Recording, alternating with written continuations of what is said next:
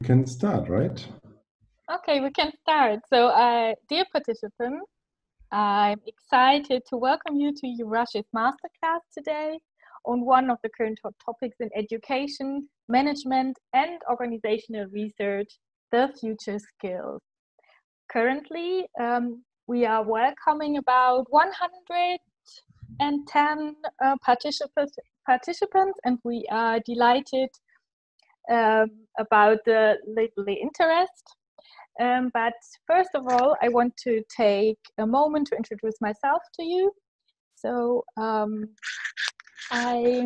a PhD student and a research assistant at the Duale Hochschule in Baden-Württemberg, and I'm working on the topic of artificial intelligence and its benefits for increasing diversity among students. And I'm a social scientist with a specialization on economics and a freelance writer, translator, editor, and coach. From November 2050 until September 2090, I was deputy managing editor at a magazine, a bi-monthly magazine in Berlin for pop culture, politics, and feminism. And in addition, I have been also a member of the management board of an NGO. And since December, I have been part of the research group on future skills led by Professor Ehlers. Today, I'm your moderator, and we will spend together the next 90 minutes on one topic, as I already mentioned, the future skills, with one speaker that you can already see, Professor Ehlers. You are welcome to raise your questions during the debate in the Zoom chat box, or you also have the Q&A box.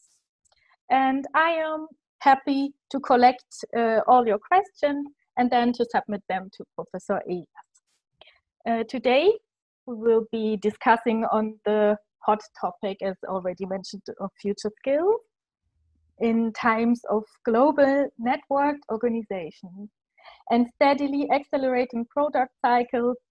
The model of qualification for future jobs seems debatable.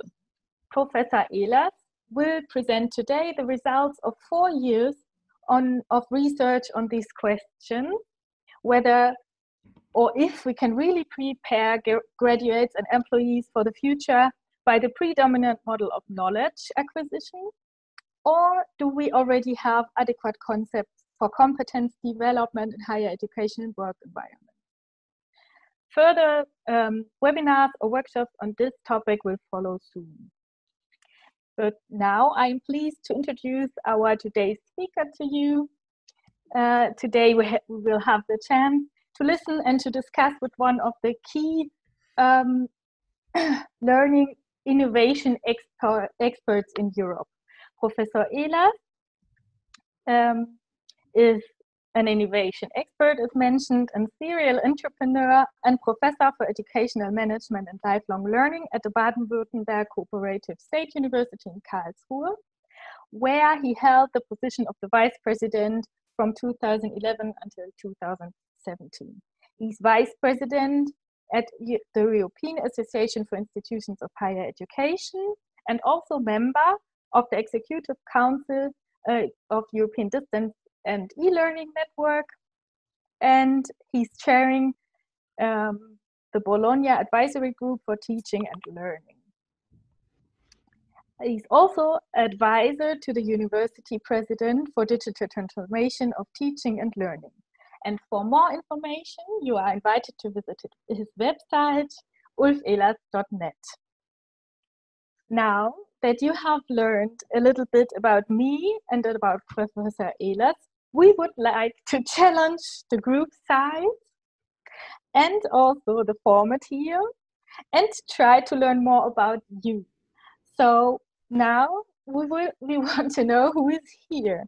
And for this purpose, small service will be shown to you, as we can see the first one here, and you are invited to provide us with some information about our audience today. So please give us a short overview of of your professional background, please. And Thank you, Patricia, so far. That's so cool to see so many people logging on these surveys and the numbers going up.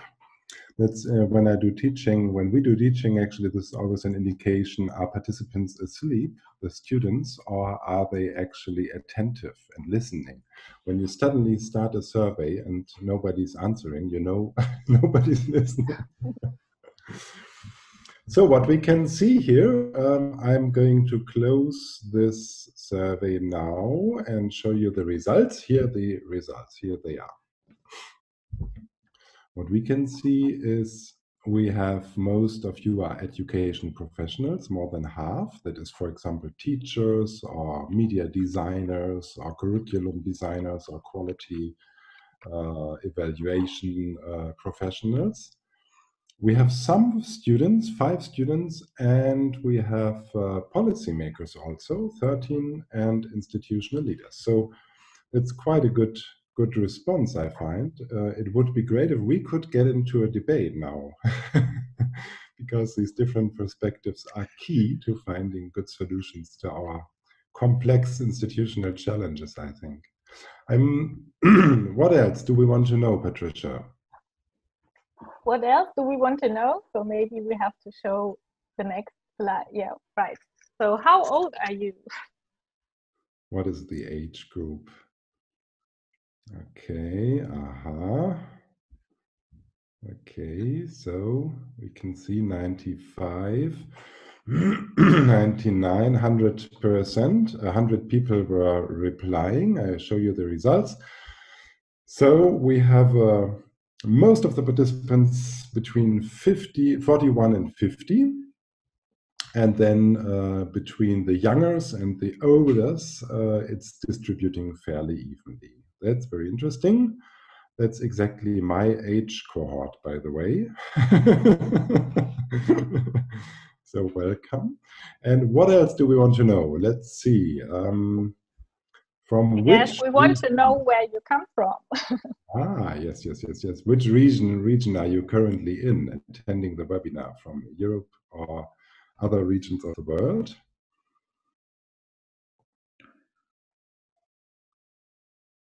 Okay, so that's absolutely clear. European seminar, European attendance. That's because EURASHE is so well rooted in European countries. I just stop this now and show you the results again. We have 1 person from Africa. Hello, I would love to know where you come from in Africa. We have 3 from Asia and 1 from the Caribbean. Wow, that's really cool. Good to see that. And then let's see, I think we also have a question: where in Europe do you come from? From which member state? Let's see. We will. Okay. Can you see this? You can. Yeah. Find your country. It's the game. Is it possible? Nobody's answering. So that means it doesn't work somehow. So you have different options. There are 3 sections, and you also have the last option is others. But I think it's not working because nobody's answering the poll. Yeah, nobody. No, somebody has started. Cyprus. We have 1 from Cyprus. I know somebody from Cyprus. Okay. And now we have 2, 4. Okay, it's coming through now. Maybe it was a bit difficult to. Okay, we have. Okay, we have some 4 people have answered now. 5. Okay, I understand there is a problem. You have to check 1 box at least in each section. Unless you cannot submit the answer. Yeah, of course. So maybe you have to skip this part of our survey. We have to skip this part. Okay, well, okay, no problem. We will go back to the meeting. Where do I find my polls now? Here they are. Okay. And I will stop this. But you did great. You did great despite the difficult question and poll logistics. You did great. Okay. So, and that's it, I think, right? That's it for now. Yeah, that's it for now. That's it for now. So we know a little bit, everybody is from Europe, almost, not just everybody, but almost everybody is from Europe. We know the age, and we know that we have lots of educational professionals, which makes me feel quite like home, because this is exactly what I am actually as well. Okay, Patricia, should we start? What do you think? Yes, please go ahead, Ulf. I think we are waiting. I think I'm going to introduce a bit the masterclass. Thanks for your answers. Just going back quickly, taking a quick glimpse at the agenda which we are looking at today. We have actually distributed or separated our masterclass into 5 parts, 5 short, brief talks, basically. In between, we have the chance to take questions, and we have quite a refined questioning tool here. So question and answers will be given. If you have problems with the video or the audio connection, you can also let us know in the chat. Of course, we cannot react to every single thing there, but we try to do it as good as possible. Patricia, thank you very much for your kind introduction. You are also going to take care a little bit about the chat and distill the questions from it, and we try to bring them in here. We're going to spend 90 minutes together. You can see the time framing here on the agenda slide. I will tell you a little bit about where you find more about our work, future skills in a nutshell, what are we actually looking at. I will then tell you, for those who are also interested into theory a bit, a short presentation on the context of future skills, setting the scene. Why do we talk about future skills? We're going to have a look at future skills in detail also. Also, I'm going to provide you with a download of our 17 future skill profiles just in 3 minutes. Then we look at the structures behind the future skills, because this is a major part of our work, not just to list future skills, to have a list of compilation list of what is important, but also to see, can from an educational point of view, from an educational science point of view, we identify underlying structures there. And we think we can, and we want to present this to you. And also in part 5, we are going to talk a bit about our current view on how well higher education is doing, actually. So that's the agenda for today. We have a bit of knowledge about who's here, and start with our first chapter. You can say future skills in a nutshell. Future skills is a larger project which is consisting actually of several surveys and studies, a Delphi survey and a qualitative interview study and other surveys, expert screenings of organizations. And the end result is a website which we created, and of course also book publications. And on this website, which you can see here actually, it is nextskills.org.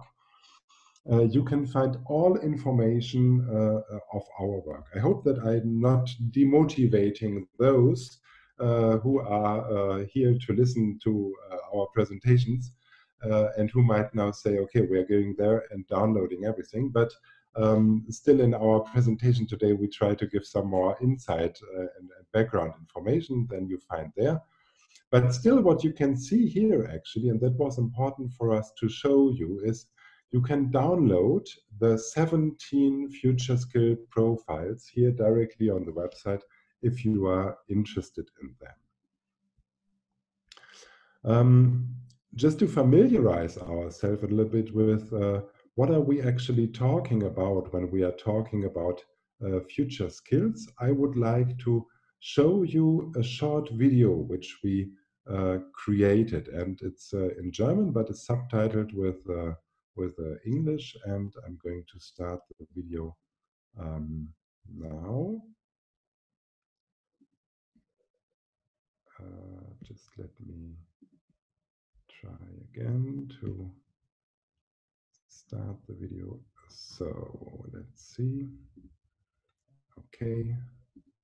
Okay, now it should work. Es sind Fähigkeiten wie Design Thinking, Sinnhaftigkeit und Sinnstiftung erzeugen zu können. Die Future Skills von morgen, das sind Fähigkeiten wie ethische Kompetenzen, sich verorten zu können in möglicherweise digital problematischen Szenarien, künstliche Intelligenz einschätzen zu können. Natürlich sind es Digital Literacies, Medienkompetenzen. Es sind aber auch die Fähigkeiten, Entscheidungen zu treffen, Verantwortung zu übernehmen.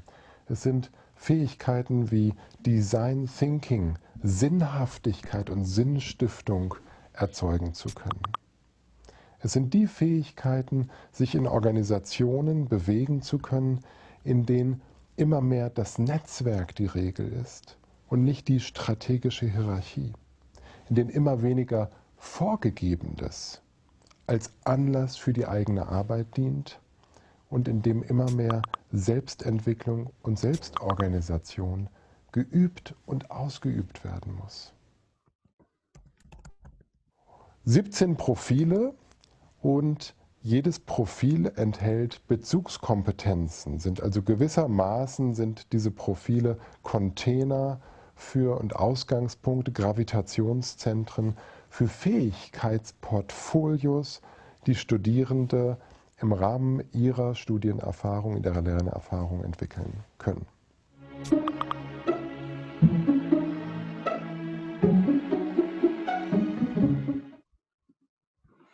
Okay, so that's a short glimpse into the future skills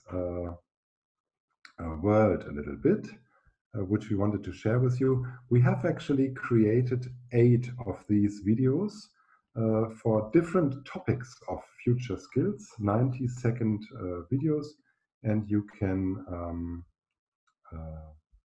find them on the website, and they are here. Some of them are here, just 3 of them are here, and have a look at them. Also, you can download our publications there. The most recent publication is the one on future skills, learning of the future and higher education of the future, in German with Springer, open access, or in English, also freely available on the website. Have a look and feel free. We are going to have events, workshops now, of course, online workshops as well, due to Corona situation, but also in the further distance, maybe in December or next year, January, February, some live workshops throughout Europe, and you can find on the website always the current information. Now, enough for giving you some, let's say, links and downloads and book resources. Now let's see, what are we actually talking about? And to be honest, I thought today, of course, how could it be different to start thinking about the Corona situation? And with Corona, what I see with higher education in Germany and in Europe as well is that we are looking at 3 different stages which we are going, or which we are actually going through, or are right in the middle of now. The first one was quite a chaotic stage, quite a chaotic response. Everybody tried to come to terms with suddenly taking thousands of students online, and thousands higher education institutions had to take thousands of colleagues, professors, lecturers, teachers online, And that was, in a way, a situation in which everybody did what they can to fulfill the needs which they were seeing in front of them. We are now gradually moving more and more towards a phase in which we are trying to structure our response. So it's a phase of structured response now, and we're starting to see how we can pull together systems, for example, technical systems, how we can also start short and medium-term qualification programs for our teachers, how we can bring students into partnerships with our teachers for teaching, how we can build up assessment services. Yeah, assessment in higher education currently is a nightmare when you cannot allow students to come into the lecture halls and take sitting exams.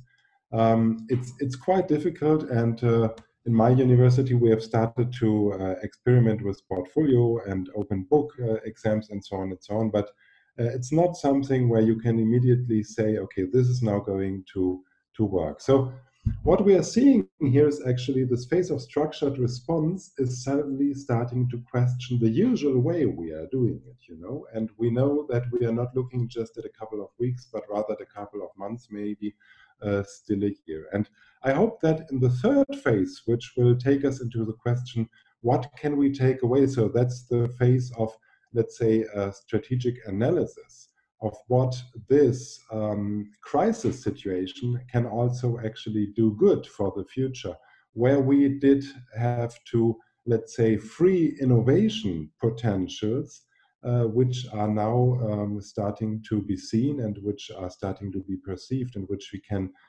take into the future. So this will be a phase in which we start to question our current ways and the past ways, in which we try to realign higher education in the light of this new experience. And I would like to invite all of you to form part of this community, actually, wherever you are working in your own institution or in your own country, your region, in your policy context.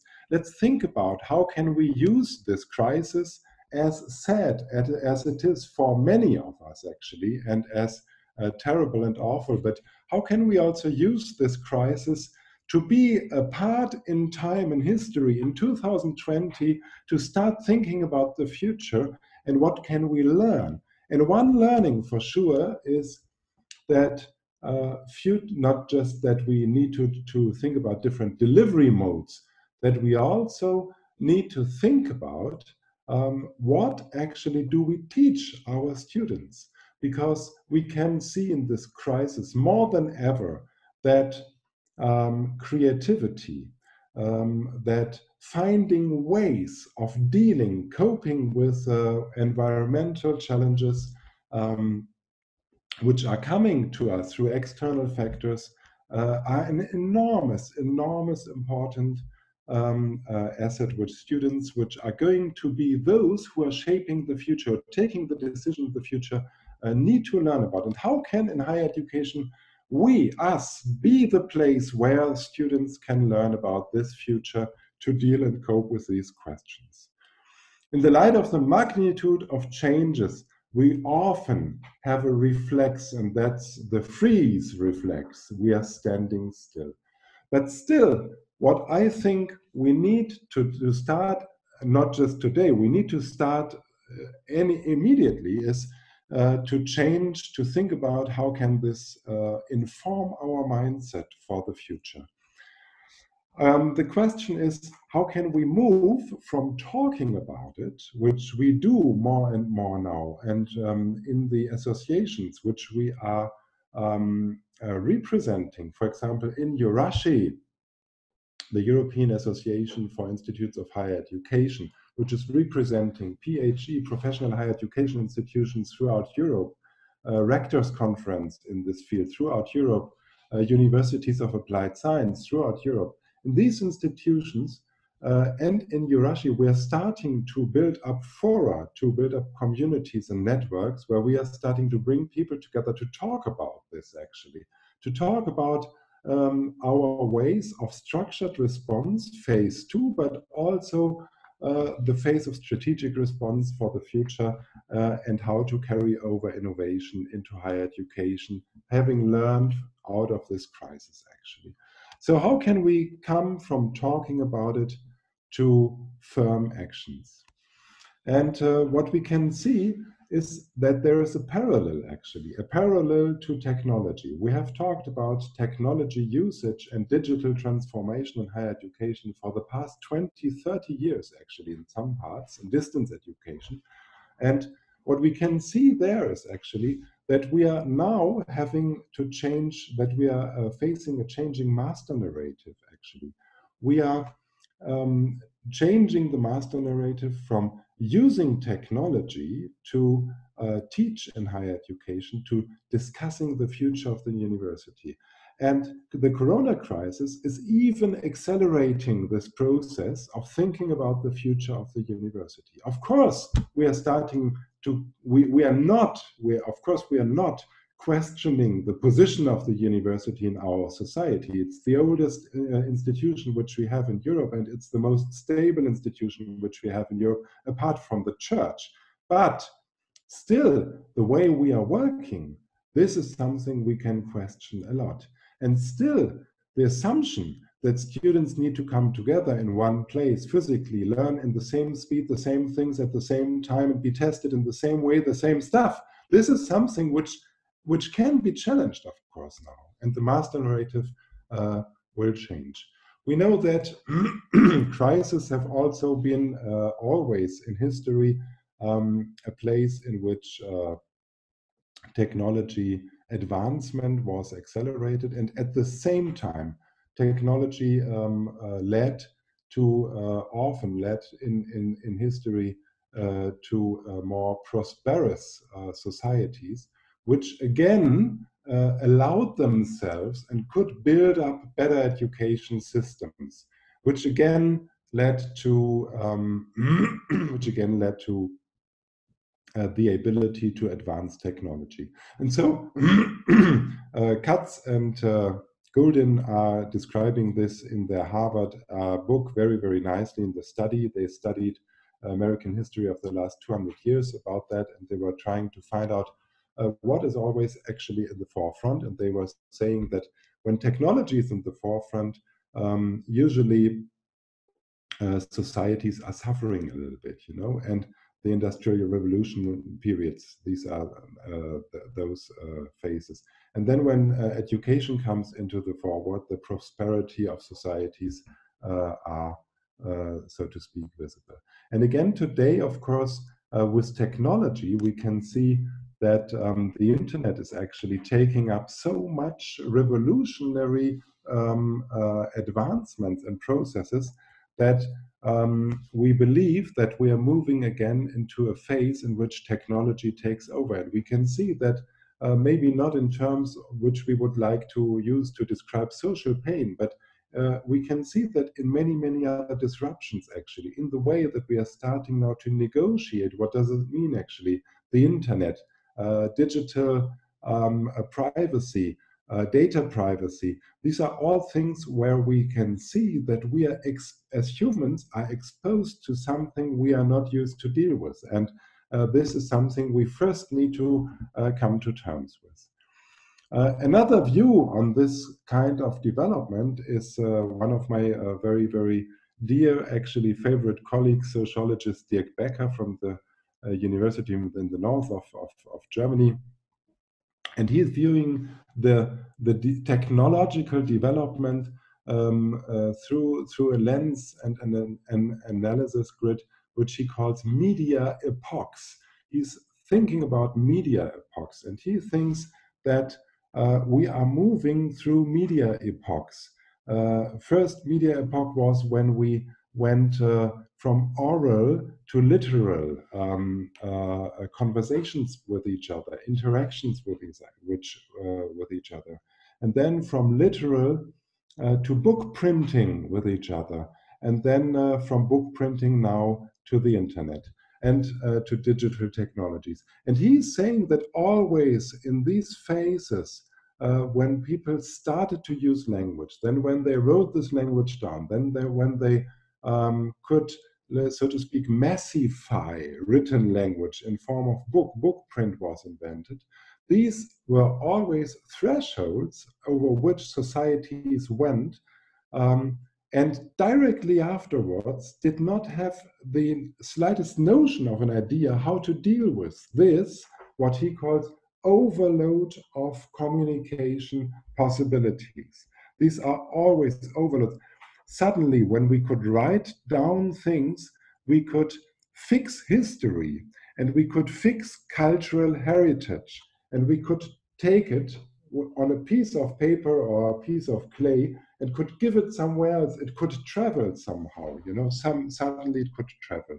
And these are exactly the same processes he is convinced, which we are looking now at, and we need to learn to deal with it. And looking at this media epochal thinking of the world's progress, we can see that when it comes to digital technology, we are not yet very far advanced, actually. We are in the beginning or in the middle.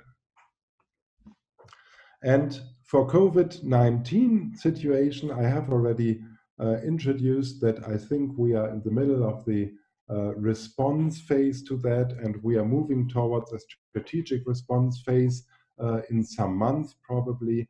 And the question is what will stay. And it's also a question where we need to ask ourselves actually, how can we get away from, when it comes to higher education at least, how can we get away from a language of deficit when we talk about digital and online learning?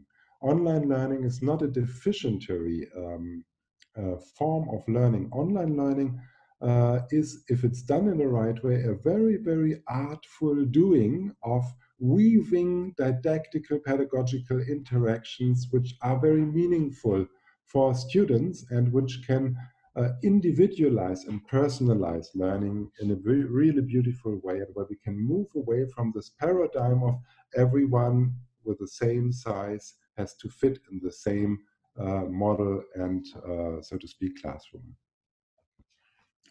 Yeah, what we are talking about actually when we talk about the future is this issue of emergence. And emergence, it's very easy to explain. It's the situation in which we cannot predict the future from knowing the past. So there's no linear way, and COVID is actually a situation in which makes it very clear that we are in the future probably more and more exposed to emergent situations where we do not know how our systems, which we have developed and shaped in our societies, education systems, industrial systems, economic systems, family systems, how they can actually cope. And we need to prepare young people for this emergence. The idea behind this preparation of young people is an idea which is not new, actually. It's called VUCA. VUCA standing for volatility, uncertainty, ambiguity, and complexity. Most of you know this, and the question is, how can this idea of VUCA be taken to conceptualize our response in higher education to a world which is more and more drifting towards emergent behavior? The idea of emergence is self-organization. Systems are self-organizing themselves without external influence from within, actually. Yeah? From which position do we look at the challenge to design higher education? Do we look at higher education from a position in which we think we need to find ways to cope with this or to react? Or do we rather look forward and we're saying, no, we need to design higher education to prepare students for the future? And of course, it is possible to prepare students for dealing with emergent situations. Yeah, to summarize it, actually, the context of what we are looking at when we think about future skills is a little bit put into this image which we would like to give to you. If you try to blow up an air raft in a very, very narrow box, it's not going to work. And even in today's exponentially changing and shifting world, we still have the tendency to approach the very idea of the future as a static, preordained process that we accept as an inevitable consequence of our past and present. So we have to overcome this in order to get away with situations like this and to think about future skills. Now we have some time for questions. I don't know, Patricia, if you are in the chat following questions. I'm going to look at. Yes, there is one question from Lucien Bollard. What is your definition of skill next to competence? Just to make sure that we understand each other. Yeah, I'm going to come to that, and we have, of course, also written in our book extensively about that. We are using the term skill and competence synonymously here. It's a combination of knowledge, skills, and attitudes. And we are using the concept which we call action competence, which is actually a composition, or let's say a concept, which is asking the question, how can students be supported to develop the ability to act competently, successfully in situations which they were not yet prepared for, and in which they have to deal with complex problems. Do we have another question, Patricia? Yes, we have. Frank Schulte is asking, isn't the idea of implementing a self-sustaining systematic quality management in education, which is not so young, already one possible approach to react to VUCA? Lucien, I'm sure you would love this question as well, don't you? Lucien has written extensively about quality education, quality management. Frank, yes, only if you embed innovation into your quality management system as an integral characteristics, you can have the most beautiful quality management system, which is steering you completely aside and away from innovation. And you think, wow, we are managing in the boundaries of our criteria and of our indicators, which we have used in the most beautiful way. But these indicators do not match. And that's the big difficulty, I think, to form quality management systems which are open to the outside, actually, which are exposing themselves and the higher education institutions to the outside, and which are thinking to form quality in a way that they are exposing the ideas which you have in higher education to the outside world. And then to ask what is the response from there. Patricia, and one more question, or should we continue and take more questions later? I think we can just answer to one more, which is Alicia Leonor Sauli Miklavcic. How can we approach future skills management in enterprises as well as in PhD institutions? Ah, that's a very, very good question. Thank you very much, Alicia. Alicia, much of our study, which we were doing actually, is done in a way, and I will show you this in the next chapter, by going into private enterprises and asking them, what do you think future graduates need to be prepared in order to be able to work in your future enterprise? And we were really, really astonished how creative and how innovative most of these enterprises in which we were, about 20 enterprises in which we did interviews, and about 130 which we were expert screening, how innovative the ways they were approaching already the, let's say, human resource development, professional development of their organization members. They were already very, very innovative.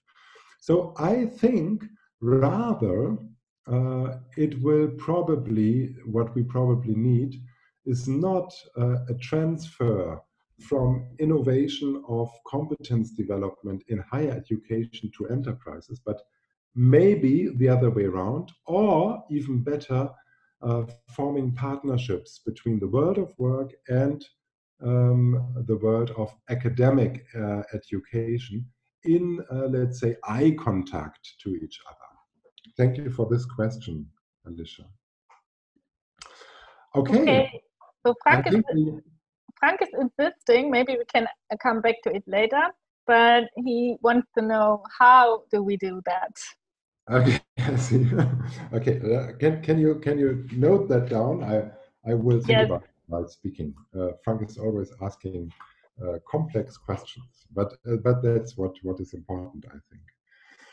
So I would like to come to the next chapter, which is the chapter what we call future skills in detail. So this is really about what are these future skills? Okay, what are these future skills? And we would like to not just show the list like it is usually or often done, very much to my dismay, I must say, that today, while there are many future skills approaches out there available, often these are just lists, just listing skills which came out of some kind of survey.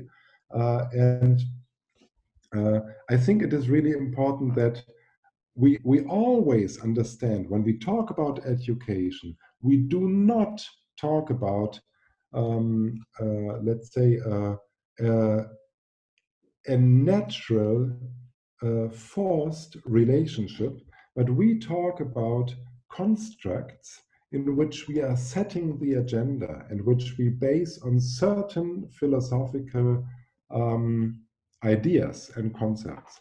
And when it comes to future skills and the envisioning the university of the future, this is exactly the same thing.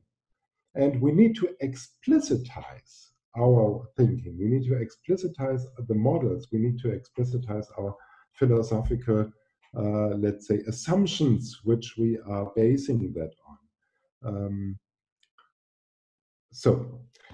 We would like to show you a little bit about the future skills, and we already said that you can download everything. There's not just the 3 books, one of them unfortunately only in German, but there's also a 60-page report from last year, 2019, which is an international Delphi survey, which we call the Future Skills Report. It's here listed in this image as well to download. There are many future skill approaches available. I think we found in our research 47 different approaches. And what we did actually is we were creating an inventory of skills. So that was done in a way that we compiled all skills which we found in these 47 different approaches. We paraphrased them, we deleted doubles, and in the end we came to a list of skills, which you can see here and find also in the book. This is just an excerpt, a small excerpt of this list of skills.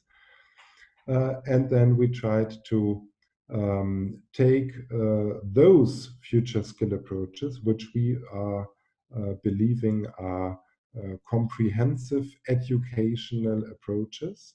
They all have different names, and you can see here we took the OECD Future Skills Framework, the PISA Key Competence Framework, European Commission Future Education, OECD Key Competencies, OECD Global Competencies, World Economic Forum, 21st Century Skills, and so on.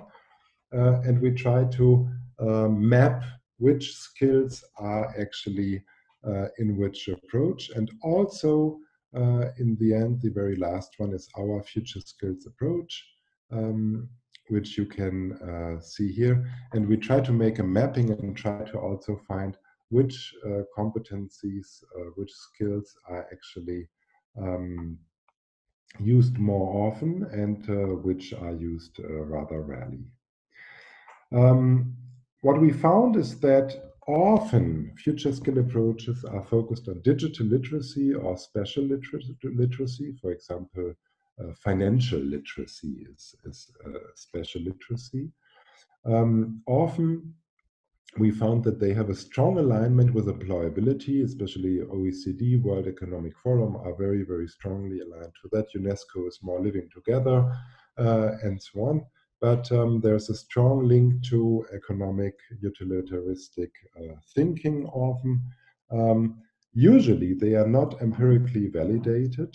That's also at least an expectation which we try to fulfill with the work we are doing. And usually they are not rooted in education theory or competence concept.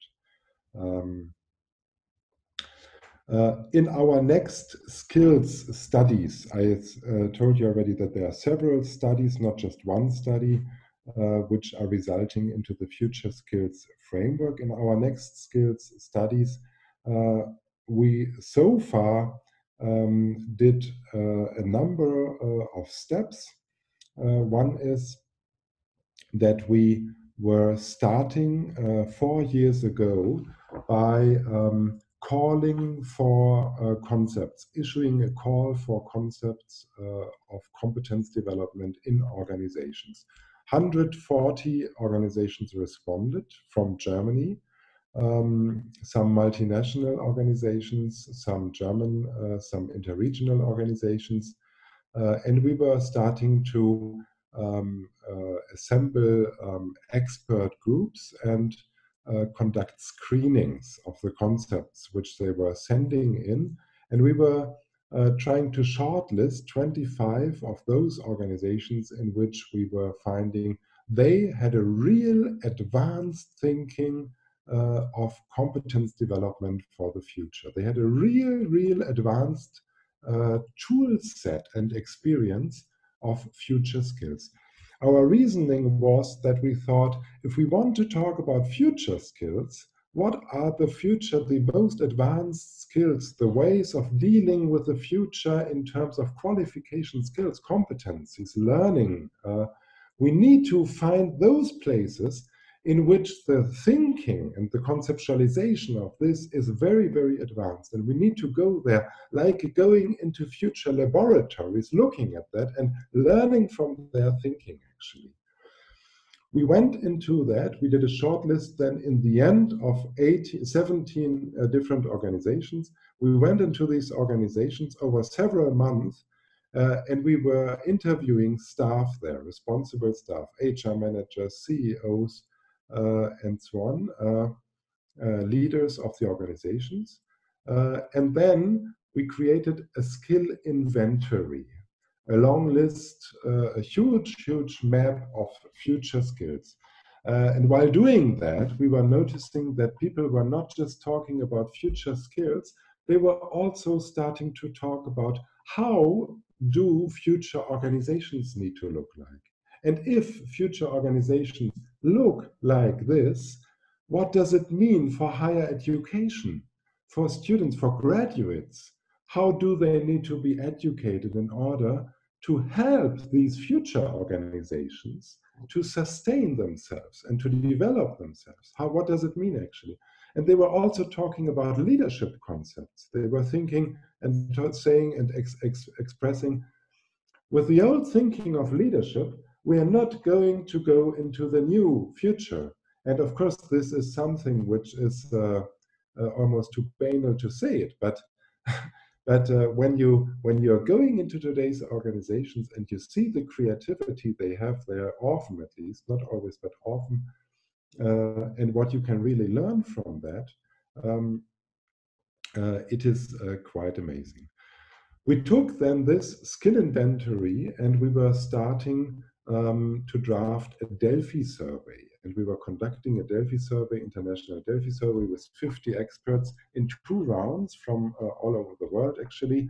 And we were asking them, how would you phrase these future skill formulations? Because we were formulating future skill proposals in a way. And the experts were responding and they were rephrasing them. They were validating them. And then in the next Delphi round, we were asking the expert, so if these are your future skills, what do you think, how well is higher education actually doing? And we took the results and we documented them in our books and in the documents which we are offering you for download and the publications. This is the design actually of the entire next skills study. You can see at the 17 in-depth interviews, then the Delphi study, 2 Delphi studies, and the expert screening. This is the design of the 2 rounds of Delphi surveys. The first round, you can see here in the bottom, had the intention to clarify concepts and to ask also experts, how probable would you think that this kind of future skill will become important for organizations in the future? And then also we were asking time estimates on time to impact from higher education institutions' readiness. So what do you think, when will these skills become important, will become relevant for higher education institutions? These are our 17 future skill profiles. We are calling them profiles, future skill profiles, because each of these profiles are in itself containing a set of competencies. And they are, so to speak, containers for competencies, which you can also find in the documentation. And altogether, they are creating the map of future skills, which we are, which our studies are resulting in.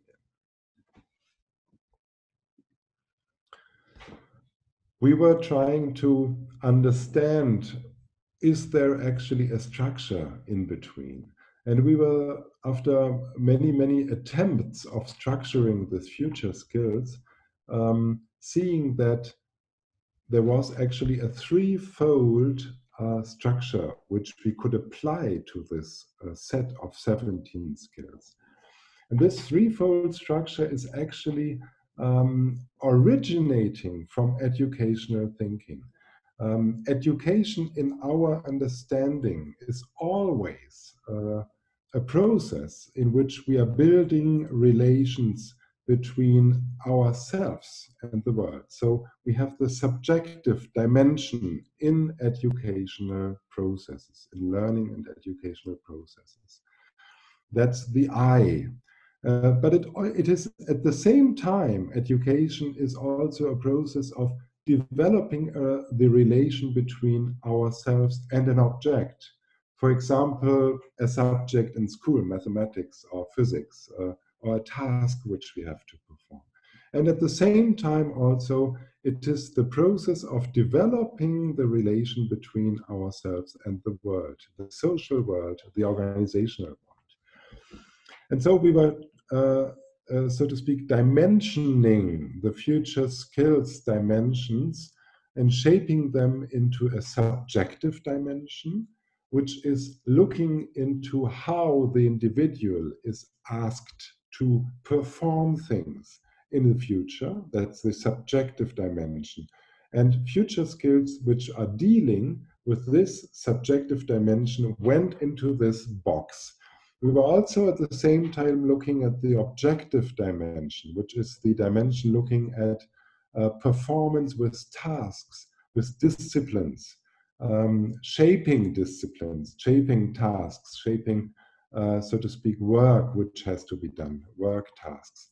And we were looking at our future skills and we were, so to speak, allocating those which are primarily concerned with performing tasks in this box.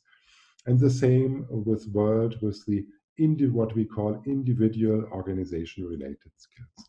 And here you can find this allocation in a nice way visualized. We can see that there are skills like autonomous learning competence, personal agility, self-efficacy, self-management, self-initiative, autonomy, tolerance for ambiguity, need or motivation for achievement, ability to reflect, which are forming the subjective dimension. Then we have, of course, digital literacy, which is an important skill.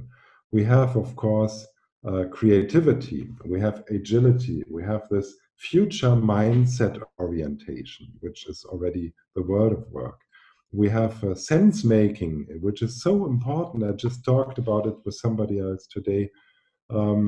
Sense making in an emergent world is one of the key competencies, actually. If you're constantly set in different environments, which are constantly self-organized, changing, you need this developed ability to make sense out of this context. And then we have cooperation competence and communication competence. And you see that probably for you there are many familiar ones, but maybe also some which you would rather feel funny about, maybe about the formulation. We were, so to speak, taking the liberty a little bit for formulating container skill labels, which are then in itself again containing other futures, other skills, which are consisting of other skills. Yeah, now asking a question to you actually. Think about your own, the teachers of you, think about your own classroom as a student. Think about yourself as a professional learner, or think about as yourself as a student also. And now look at these skills which we have listed here, and think about which skills make a, so to speak, a mental game for yourself. Which are the skills in which I am already quite educated, where I feel actually quite familiar, where me, for myself, I would say, yeah, this is actually something where I have already developed quite a competence, quite a professional competence maybe.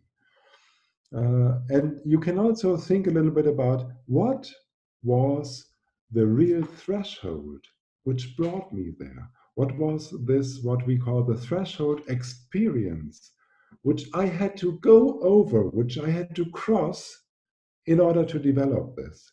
What made me really learning literate, really self-efficient, really self-determined, really self-competent? What gave me my sense of ethical conviction? How did I become an innovative person? Am I an innovative person? Think about it. And then now we would like to share again a poll with you, which I think is this one. No, it's this one. Oh, it is this one, yeah. We've just actually by randomly selected 10 of these 17 competence profiles, and we would like to ask you which future skills would you like to explore in your classroom, be it as a student, a professional learner, or a teacher. Let's go. Tell us.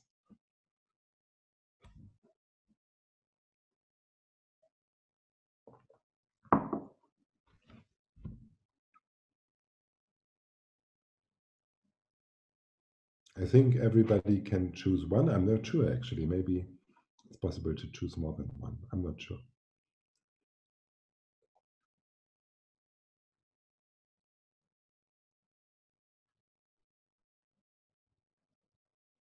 We've just chosen 10, and the reason was that Zoom is not allowing for more than 10. Which is a pity, of course, but that's okay. And everybody is just forced to choose one, actually. And we have now 75 persons which have taken the survey. Maybe we wait until 90. Some of you probably need to read through it and really think about what does it mean. Tolerance for ambiguity, okay. We have 80 now and slowing down a little bit. So I think that maybe 81, 82, 83, maybe I'm going to stop the poll here of 109 and I'll show you results. So number one is creativity, actually, with 21% saying creativity I would like to explore more. Future mindset, 19%, and creativity together make up 40%. And then we have autonomous learning competence and sense making and tolerance for ambiguity. Yeah, so that's quite interesting. Thank you very much. As I said, you can download these future skill profiles here and have a look at it. Each future skill profile is coming with a definition, with a description of why it is relevant, with a description of which competencies are sub-competencies, and with some literature in which they are defined. To round the picture a little bit, we believe that, of course, action cannot be separated. Action is actually an interplay always between these three dimensions. And what I know about myself when in education I develop the relation to myself will always influence my view, outlook, and ability which I have to deal with certain objects. And this again is interrelated with my ability and the relation which I have with my social world. So these three dimensions are actually interrelated. And that's why we developed this triple helix idea, in which we are saying in the future organization, students, graduates, members of organizations of our society actually will have to act in highly complex situations for which they cannot be trained just through knowledge transmission. They need to be trained to really act in a competent way. And a competent way to act in the future, acting in a highly emergent context in the future, consists actually of abilities, of skills in the three different categories, dealing with the social world, myself, and an object. So this has to be combined. The competence to act in future unknown and highly emergent professional and private contexts is a result of combining interdependent skills in these three areas. We are currently building a skill map and a skill finder, so that on the web you can click on a skill and then you can find the definition and the description, but also in the future good practice, how to implement this actually in our organizations. And now I come again to the end, and before I go back to Patricia and ask about the questions which have maybe been asked, I would like to challenge all of us to do a 60-second relaxation. I'm going to take my watch, okay, and start the timer. The idea is, let's freely associate together. Use the chat window for that. Put your associate words into the chat. We're going to have 60 seconds. Let's all look at the chat. Let's be visionary, colorful, and experimental. So go to the chat and type into the chat window, what do you think about when you hear the term future skills? What do you think about when you hear the term future skills? Write into the chat the first term you think about, read what others write. Let's go. 60 seconds. Time is running.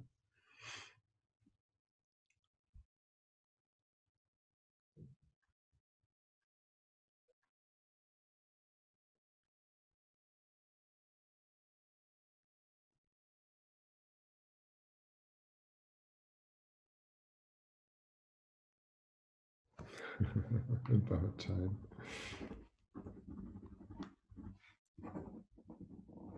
Light.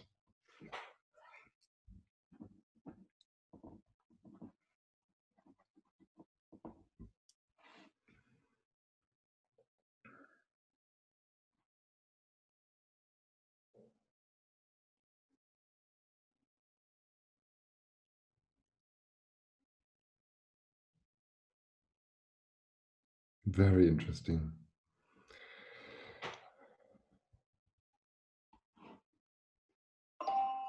Okay, thank you very much. That was 60 seconds of free associating. Super. Thank you very, very much. Thank you very much. Very, very interesting.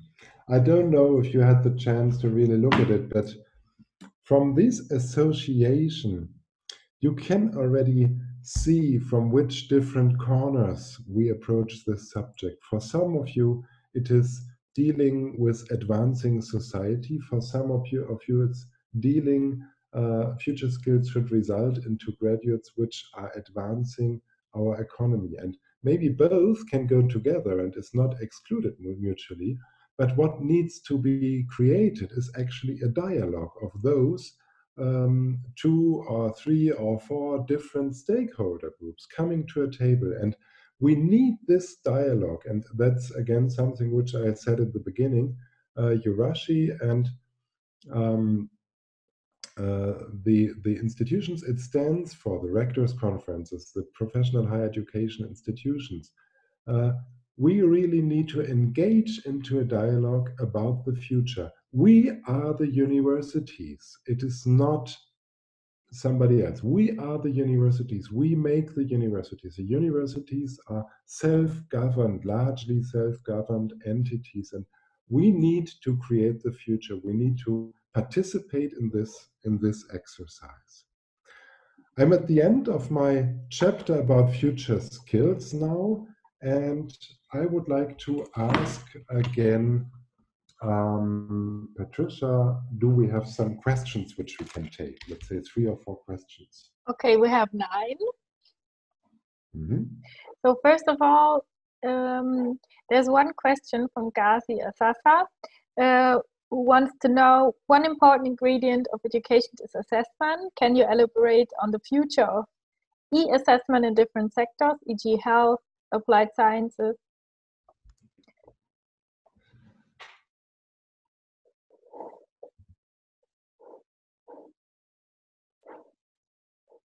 It's on e-assessment. Right.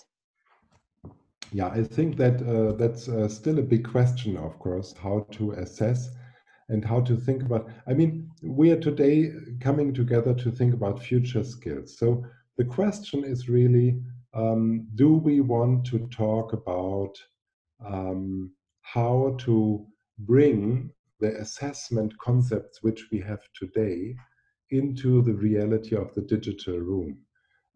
Maybe we really need to think about a radical way of reforming assessment.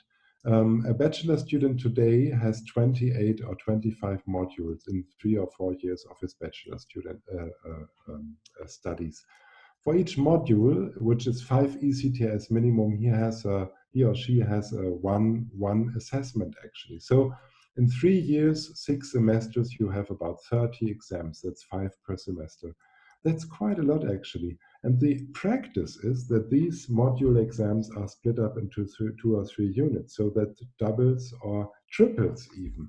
And in my view, what we need is we need to cut down exams by more than 50%. We need to come to 8 exams, which are oral, which are written, which are practical, which are really getting students into reasoning. And this is a completely different attitude, I think. And some of that can be maybe digital, and some of that can be also, or has to be then also in a, let's say, live interaction. Okay, there was another question that is maybe a bit related to what you just said, which is not e-assessment but e-learning, and how it can be what can one adequately develop advanced social skills in an online environment? Maybe this can relate, so we can skip this question. That's yeah, but sorry, yeah. Or do you want to answer? Yeah, I want to answer because okay. There's a big misconception about e-learning. E-learning, and we all have our mental images about e-learning. Some of us have the mental image about e-learning that e-learning is just a logistic, different way of distributing learning materials. So that means we're using digital infrastructure to transfer the slides, the knowledge, the whatever lectures on video to our students. And some of us have totally different images, mental images, and think that e-learning actually is a way to engage students into interactions which are not possible in the classroom. And when you think about e-learning in this way, to engage students into interactions which are not possible, then you start to think about e-learning as a means to individualize and to personalize learning. And personalizing and individualizing learning, that's exactly the pathway to future skills and competence development. Okay, we have another question from Katalin Fondi. I find it very difficult to make students understand how important future skills are. Are there any initiatives to start raising awareness in schools? In my case, they often come from very traditional settings in school. You are right. I think I have two answers in my head. One is think about different terms. Don't call it future skills, call it differently. Think about terms which are engaging and involving students, which they think, yeah, that is actually cool, that we should learn that actually. Yeah, we should learn to convince somebody, of course. Yeah, we should be learning to be, and so on. And the second one is, future skills also asks for changing education, higher education or school education. And that's always difficult to change paradigms.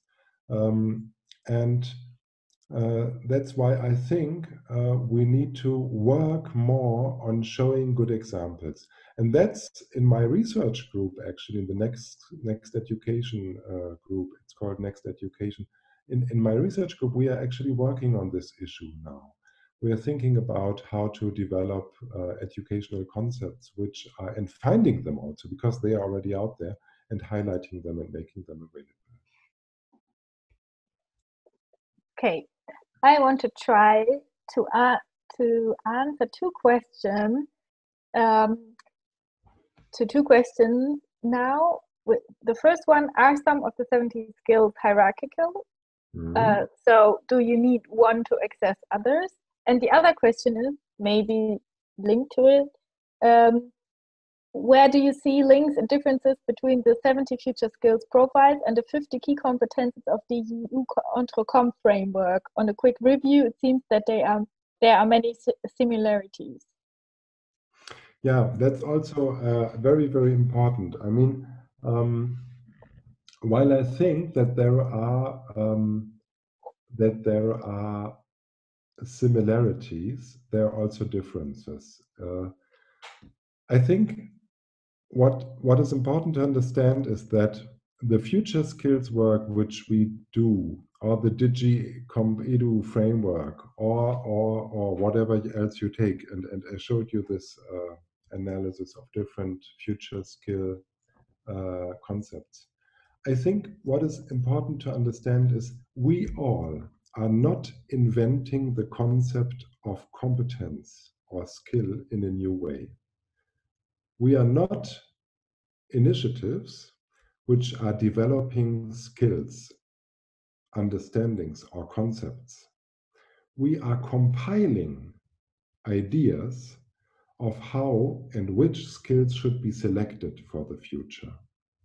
And if you think about that and you ask yourself, how did they do that actually, these different initiatives? How did they come to their understanding of the future, to the profile of selecting competencies which for the future are important? And secondly, how did they actually compose a framework which gives a holistic understanding of an educational idea behind it? Then I think you can start to find the differences there. But of course, we all want that future graduates are going to be digitally literate, of course. Some of the frameworks even are also emphasizing ethical competence. Some others are even emphasizing self-determined learning competencies. But then look at the specificities and look at the intentions of these frameworks, and you will find differences. And the very, very ultimate goal of the framework which we have created is to equip students to deal with unforeseen complex problems in the future world. It is our intention to outline what are the steps which they can do in order to arrive there.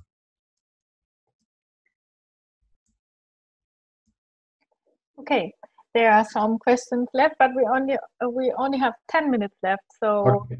Do you want to go ahead with your presentation? Yeah, or with questions? No, I'm going to go ahead with the presentation. Okay. I'm going to skip one chapter, that is chapter 4. That's about underlying structures and the theory behind the future skill model. Because I felt that now, with the short time we have left, we should rather look a little bit about higher education. Just some slides about it. What we did was very interesting, but not very significant in terms of research. We were in the Delphi survey asking the 50 experts from all over the world, so look at these competencies, these 17 competencies, and you can see them here separated into the 3 dimensions. Look at these 17 competencies and tell us, how important do you think they are for higher education on a scale from 1 to 5? And then tell us, secondly, how well do you think higher education is doing? And since we asked such a diverse group of people, of experts coming from different countries, different regions of, I think even all different regions of the world, also from different positions, some teachers, some policymakers, some institutional leaders, some researchers. This is not significant for Europe or for Germany or for one higher education sector, absolutely not. But on the overall, we can all ask ourselves, looking at these results, what is actually our estimate of how well do we do? And you can see here that the light blue bars represent the estimation of how well higher education is doing, whereas the dark blue bars are representing the answers which were estimating how important the different skills were. So you can see that there is always a big gap, and that's across the board, of course. And that's where we were starting to think that probably the skills which we were selecting when they are important and not yet implemented in higher education, and again, that's just an average, it's something we really have to work on more, to find methods and measures to diagnose higher education institutions, to help them also to find maturity models and progression models. But you can see here that, of course, it's quite relevant to have a look at these answers and to see that across the board, higher education experts are thinking that these different future skills are important and relevant, but are not yet reached far enough in higher education. The last section I would like to talk about for, let's say, 3-4 minutes, and then we can also end our seminar, our masterclass today with some questions, is the question, how will higher education develop? And in our research, we identified what we call the 10 seconds of higher education. The 10 seconds are the 10 drivers of higher education for the future. You can look at the research which has been compiled in the book publications. And we were developing from there 4 scenarios. And these 4 scenarios for future higher education again went to the experts. And the experts were assessing the validity, the plausibility, and also the time for which it will take until when they become relevant. And what you see here is the time estimation of experts. They were saying that these four components of a vision of the future higher education institutions carry different notions of radical, let's say, change. And that's why also they will probably take different time frames until they become really alive in higher education. But what you can see here is that 3 of them at least have a focus point on about 10 years estimation. One is called the Future Skills University Scenario, which is not just what we talk about now. It is really a radical turn away from knowledge transmission, turn to competence development. And competence is not something excluding knowledge, it's including knowledge, but it's a knowledge plus concept. And we need to work on this plus. We need to bring higher education, teaching and learning into the trajectory of this plus, knowledge plus of competence. That's very, very important. That's the first scenario. The second scenario is the networked multi-institutional study scenario. Today's students are enrolling in University A and they are graduating from University A. In the future, students will enroll in University A and then will embark on a journey, a learning journey through institutions, through schools, through faculty. And we need to make that happen.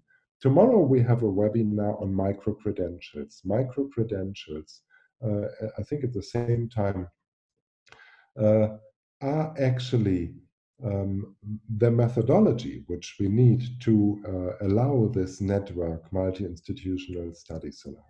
The third scenario is the My University scenario. It is the scenario in which students are enrolling and are not presented with a ready-made curriculum. They are presented with a choice. They are presented with the question, what are you interested in? How can we help you? They are coached through a phase of curriculum building, which is then validated with experts and teachers. It's not a blind study, it's an informed personal study. And that's where we need to go for the future. And only digital technology will allow this actually, because the individualization process, which is underlying this scenario, can only be supported through digital technology in a meaningful way, not through brick and mortar institutions. And the fourth scenario is the lifelong learning, higher learning scenario, which is a scenario which is turning around the understanding of our higher education scenario today. Today, we think that bachelor and master is the focal point of academic education, and afterwards, academic education is phasing out. In the future, what we are going to look at is a preliminary academic phase of allowing students to enter their work phase, and then an increasing trajectory of academic education throughout the journey which they take, the biographical education, episodical journey throughout their life. So these are the 4 scenarios. And what we can say now is good practices are actually very, very much in demand. And what would be really, really beautiful, and I'm sure that everybody of you has their favorite scenario, their favorite university, their favorite school, which they know. If you have this, a website, a literature link, a person, a name, please send it to us through the chat or through email. Send it to us, share it with us. We will compile this list and we will share it back as part of the slide deck with everybody here in our group, in our still large group, actually. Yeah, the finishing line, actually, and we need to finish on time, is to look at some quotes. I think one of the really, really nice and expressive quotes of Alvin Toffler is putting it into a good light. He's saying, in a time of exploding change, asking the very largest of questions about our future is not merely a matter of intellectual curiosity, it is a matter of survival. Thank you very much for your attention. And Patricia, I think we have time for one more question, maybe. Yes, right. So maybe we can try to combine two questions again, which is a question regarding how to cope with differences between communities or between countries. For example, low resources communities or differences between different countries in Europe, how to cope with these regarding future skills. Yeah, I think that the matter of coping with differences is super important. It's a matter of social inclusion. And what we know today is that social inclusion is not the opposite of excellence. Social inclusion is the concept, which is the stage on which excellence can grow, actually. And we have so many examples of people coming from all walks and kinds of lives and situations, which are today leading figures and opinion leaders, stimulating our societies and economy. And we need to deal with differences and diversity in a way in which we are embracing diversity and differences, so that we all can learn from each other, because our mutually different perspectives are those which we need to have a clear view on this world. I think that's it, right? We have no more time. We need to stop because another webinar is coming up here from EURASHE. You are all invited to stay, of course. On behalf of EURASHE, as the Vice President of EURASHE, I would like to thank you for your attendance. I would like to thank Patricia Bonoro for moderating. You have been a wonderful moderator. Thank you very much for that. Thank you. I would like to thank also Duale and Francesca for their organization and for making this actually possible. Would like to thank EURASHE for allowing the space. This actually today should have been our annual conference. We didn't make it due to Corona, but I think we could share some wonderful time. We have moved the conference, so you will be able to attend the conference, hopefully in winter 2020, and then we can maybe have an opportunity to meet face to face. So thank you very much. We are now off, switching off, pulling the plug, and wish you a nice afternoon.